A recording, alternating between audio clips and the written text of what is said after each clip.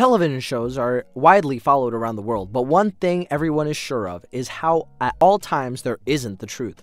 The American documentary reality show 90 Day Fiance on TLC brings you the couples who are about to be married in 90 days. However, things take a nasty turn and people usually break up, soon making us realize it was nothing but a scam. Let us look at some of the couples who ended up breaking up in a short span. These are 5 90-day fiancé relationships that were complete scams. But before we begin, make sure you subscribe to the channel, and also don't forget to hit the bell icon so that you don't miss out on anything. Ashley and Jay Smith. It was love at first sight for the couple when Ashley was in Jamaica for her friend's wedding. They were both in touch when she left, and 6 months later, despite the doubts, Ashley's friends warning her, they eventually got married in Las Vegas on April of 2018. 3 days later, things took a nasty turn when Ashley found out her just husband had been cheating by using the dating app. Followed by a series of drama. On and off, Ashley's decision to call it quits or to give the marriage a chance, she finally decided to file a divorce through Pennsylvania court, confirmed by E-News. Number 2. Danielle Mullins and Mohammed Jubilee. Appeared in season 2 of the show, this couple had everyone's eye since people doubted about them. They met each other in an online chat room and soon got engaged when Mohammed moved from Tunisia to Ohio. They had issues since day one, and it was evident since the couple hid almost everything with each other. 90 days after their marriage, everyone came to know Mohammed left Danielle for another woman. Well, we knew this all along. Mohammed had always lied about his job and financial status, and made Danielle do all the expenses of the visa and the wedding too. However, he promised to return all of it back, but never did so. A clear case of green card benefit. Number 3. Sean and Abby. The internet has a lot of benefits, but one thing we all know is we cannot trust everyone who has put themselves out until you meet them in real life. Now, this couple, with an age difference of 20 years, met each other online on a dating site, but weren't quite sure of each other until they met in real life.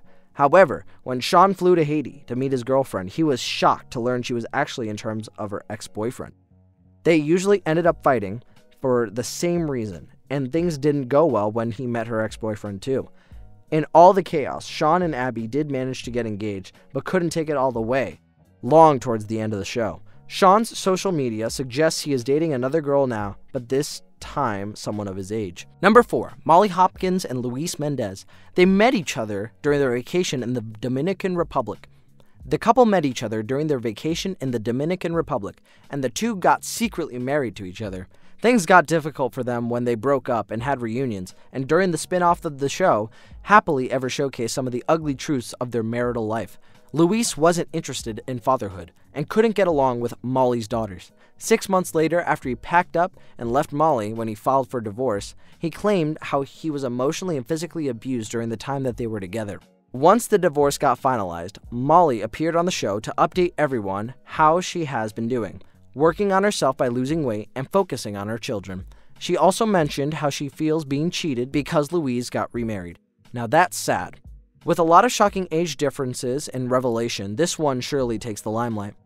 Mark was 50 years old from Maryland and with 4 daughters older than the girl he was dating, while Nikki was just a 19-year-old teenager from the Philippines who met him through an online dating site.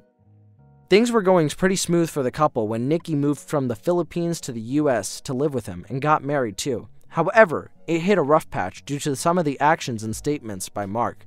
He not just made her one-sided prenuptial agreement, but also gifted her the same car he gifted his first wife. Besides this, he asked Nikki to wear his daughter's old clothes. Weird, isn't it? With a whole new drama every time and things turning ugly for some, this show is for sure a roller coaster of emotions, excitement, and thrill for its contestants and viewers. If you are an ardent viewer, share some of your nail-biting moments, or let us know from the ones we mentioned in the comments section down below. Well, that's it for today. Hope you guys enjoyed the video. If you did, let us know by giving it a thumbs up. We will see you soon in another video. Until then, take care and goodbye.